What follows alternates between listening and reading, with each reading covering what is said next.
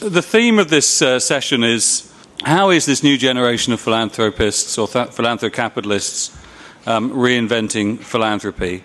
How can they use insights from business to improve the effectiveness of their giving? Are there some aspects of philanthropy that should be off limits to business thinking? And how can philanthro-capitalists harness the profit motive to bring about social change? Philanthro-capitalism is about a group of highly successful, super-rich entrepreneurs who are applying both their wealth and their talents to solving the world's biggest problems. Mo Ibrahim, who is a Sudanese telecoms engineer who trained in Britain, got into mobile phones quite early on, and then set up a company called Celtel that brought the mobile phone to Africa and did amazing things and has probably contributed more to Africa's development than much official development aid. Now, Mo Ibrahim sold his company and tried to work out what he was going to do with this philanthropy. And what he learned from his business was that political leadership was the key issue for Africa. Where there was good political leadership, there was a good business environment for his company, and those countries were then making progress on the Millennium Development Goals. So he took this insight and set up something called the Mo Ibrahim Foundation, which offers what he calls the biggest prize in the world, which is an annual prize awarded to a retired African leader who has done most for his people. And the first award was made last year to Joaquim Chissano of Mozambique, which is a country that has made some incredible progress.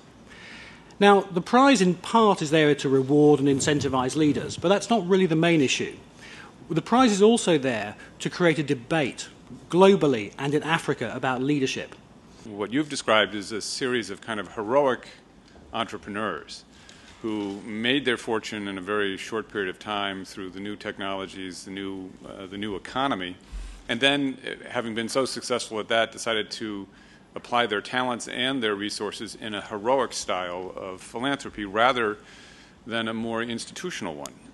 And then, of course, we see some of that beginning to transition. And George Soros is a classic example, who started out in the kind of heroic style, but then decided the only way to really accomplish his goals was to build institutions, which he has done. And now he's even come to the conclusion that he's not going to spend all of his resources while living, and in fact he wants to leave behind an institution. So there's been a real shift in his own thinking, and I suspect that may happen with some of the other philanthro-capitalists as well. The total foundation giving in the United States was just under $43 billion.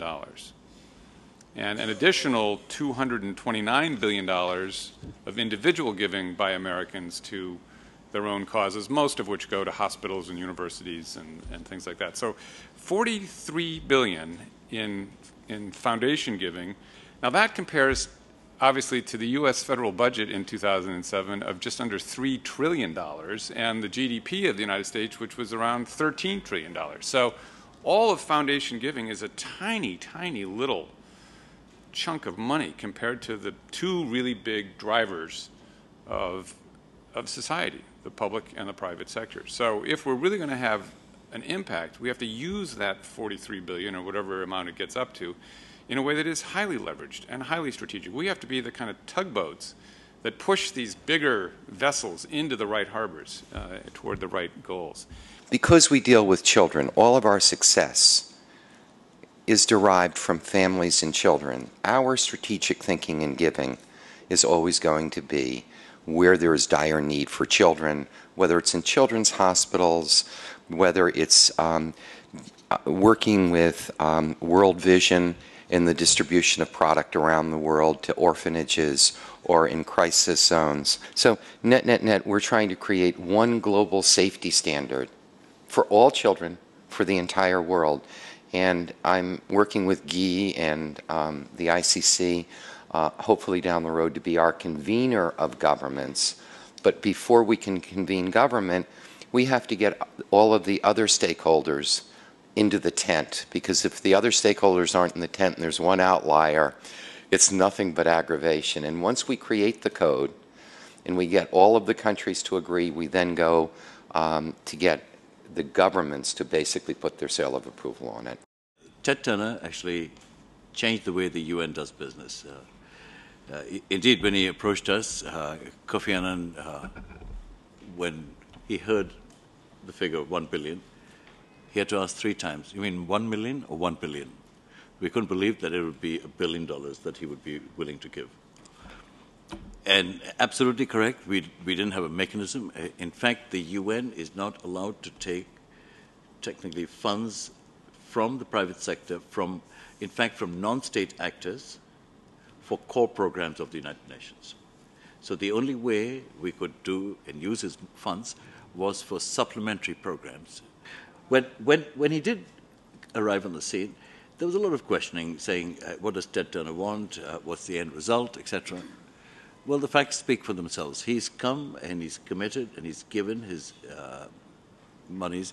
To date, he has given about $670 million. It's come through our office. And with zero expectation of return. Return as in, what can the UN do for me type of thing. But the bigger change, which is often the untold story, is there are others who've come forward and said, why can't I be engaged?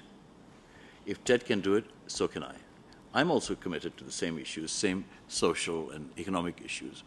It's a problem of culture, you know, because in France, we can raise a tax. It's easy. And when I speak about that with the American administration, for example, I don't give the name, but somebody say, oh, Philip, you are communist, you know. Me? No. Yes, why you say that? And you say that, I say that because in France it's very easy. When you have a problem, you raise a tax, you increase the tax. People need to be paid more. We are not getting the best talent in the world into solving the problems of the world because people cannot afford, who are really talented, to work for these institutions unless they have their own money.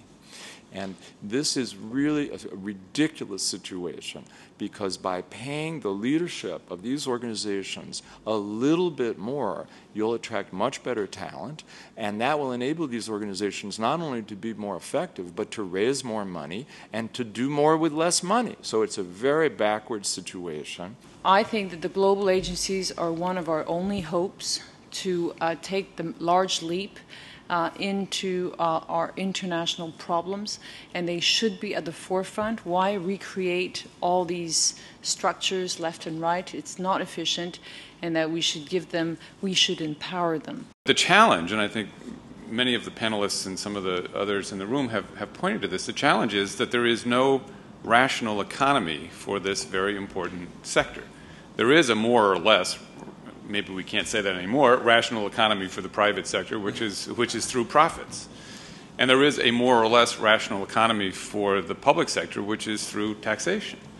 But the economy for the nonprofit sector is whimsical because donors can change their mind on a dime.